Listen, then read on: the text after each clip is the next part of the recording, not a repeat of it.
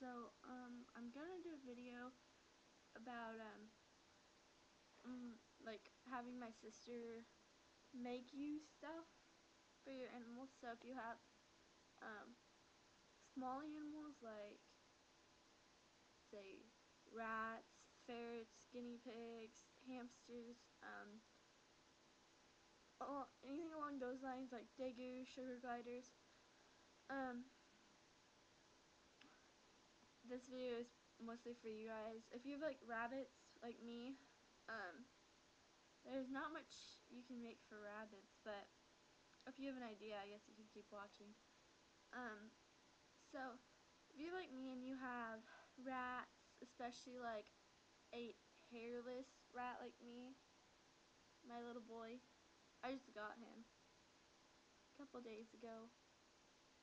So if you've got like rats or guinea pigs or hamsters and you are wanting things with like hammocks and beds and stuff, then my sister can make them for you for a really good price and good quality. I personally just went and bought 2 things of fabric. Oh, you guys can't see. These are fleece throws, and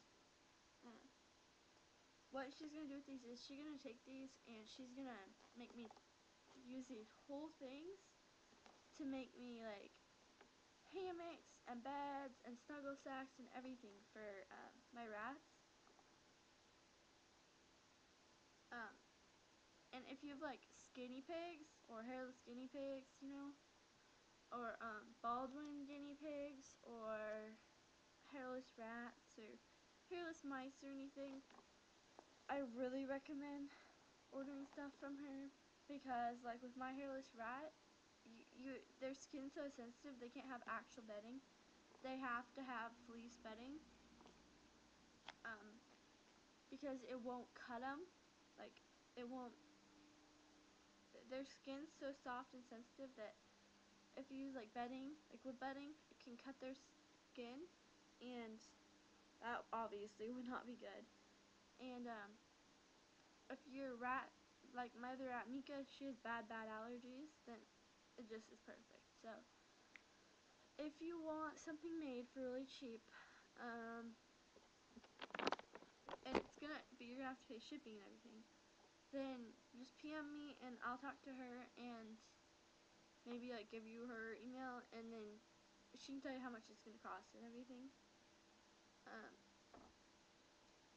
I'm gonna pay her $20 to take these and make like use these whole things and just make tons of different hammocks and beds. So I'm sure it won't be that cheap for everyone, but it's cheap and she's good. She's taken a lot of sewing classes. I have too, but I don't like sewing, and it's just not my thing. So anyways, that's basically the point of the story, or this video. If you guys don't know about Keller, my little hairless rat, he's 4 weeks old.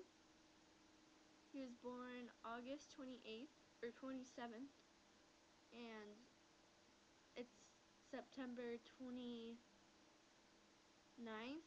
So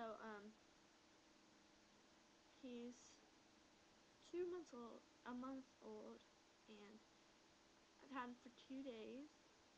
Isn't he pretty? If you love hairless animals, you have to like this video. What are you smelling, Goober? What are you smelling?